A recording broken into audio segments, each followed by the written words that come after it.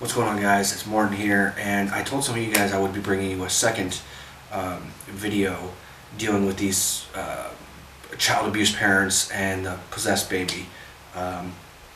So I actually found this video right as I was working on, the information and the tags and all the stuff for the last video. I found this video. So let's take a look and see. So if you do drink too much coffee, there can be a problem. It may keep you up at night. That's no bueno. But the kid in this next video might have had some caffeine or maybe something else more sinister, because what you're about to see in this baby monitor footage might have you thinking this baby is possessed.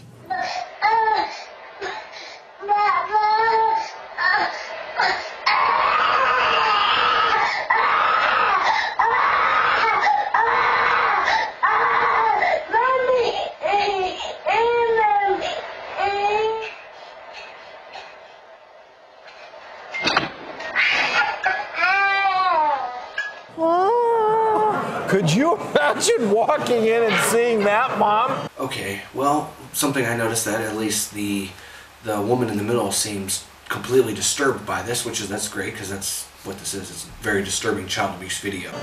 No, that is terrible. Well, first of all, I personally didn't think that looked possessed. I was waiting. Thank goodness it didn't happen. For him to fall over, doesn't he? That is terrifying. That is. I have to give credit to that child, though. That's some amazing balance, and I was so intrigued by this. We had to get in touch with the parents, and those parents are joining us.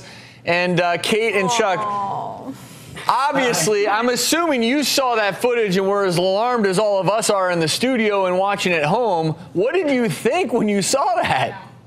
We were pretty shocked and terrified, for sure. Is it just me, or does Connor look dead?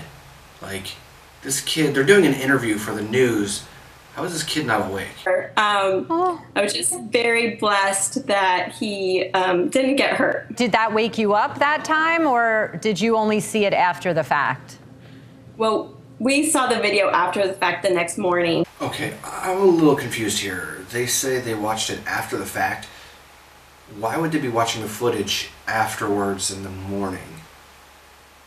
Like, does nothing happen in their day? Okay, I gotta spend the next 6 to 8 hours watching the baby monitor footage. All right, I'll be back. See you guys later. He actually ended up falling out of his crib shortly after that. I was outside of the room when it happened, but I wasn't watching the video as it occurred. I mean, Connor has crazy balance. I think that's a gymnast. He's a future Olympic gymnast. Does he do this stuff all the time?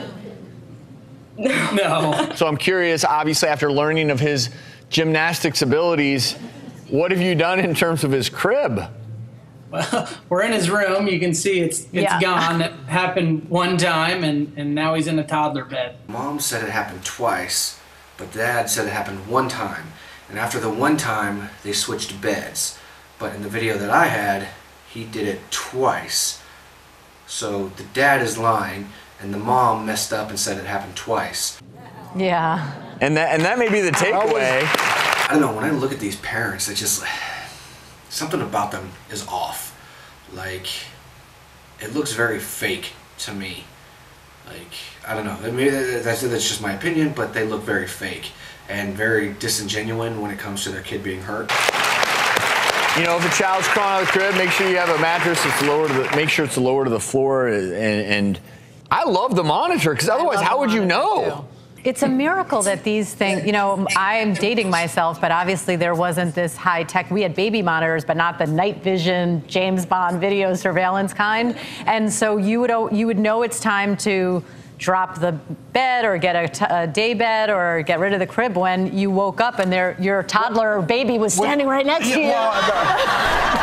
And so I said, when that happens, I will get rid of the crib. And, my daughter is 16 and a half. She's still in her crib. No, I'm just kidding.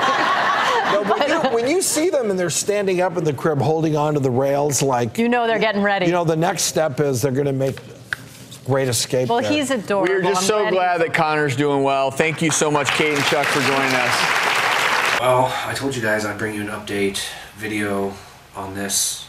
This is the newest version video that I've seen on Connor and his child abuse parents.